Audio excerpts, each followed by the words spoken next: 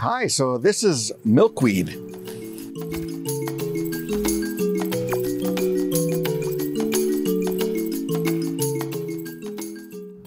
So this is milkweed. Asclepias is the genus, named for the Greek god of medicine, Asclepias. So hey, gee, I bet that's a medicinal plant, right?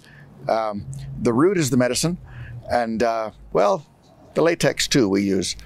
And we'll talk about that in a minute. But the root is principally what we're using as the medicine. And it has some important properties that are very useful. One is it's quite good for kidney stones. And it's also good for kidney weakness, for helping the kidneys do their job better.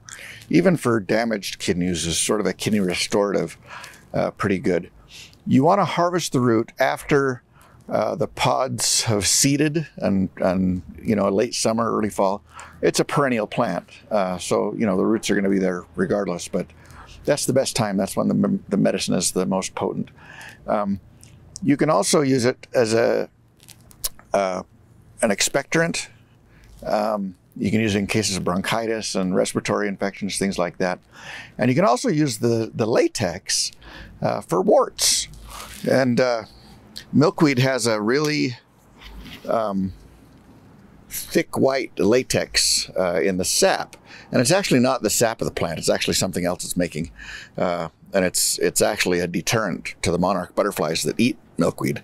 But anyway, you can take that white latex and put it on a wart, and it'll kill the wart. And most of the latex plants will do that. You can do that with prickly lettuce and dandelions, and any of those guys with the white sappy latex can be used topically for warts. And speaking of warts, you can also use milkweed for gallbladder attacks, and I don't know really what that has to do with warts, but you can do that too. So if you have gallbladder problems, try some milkweed root on that too.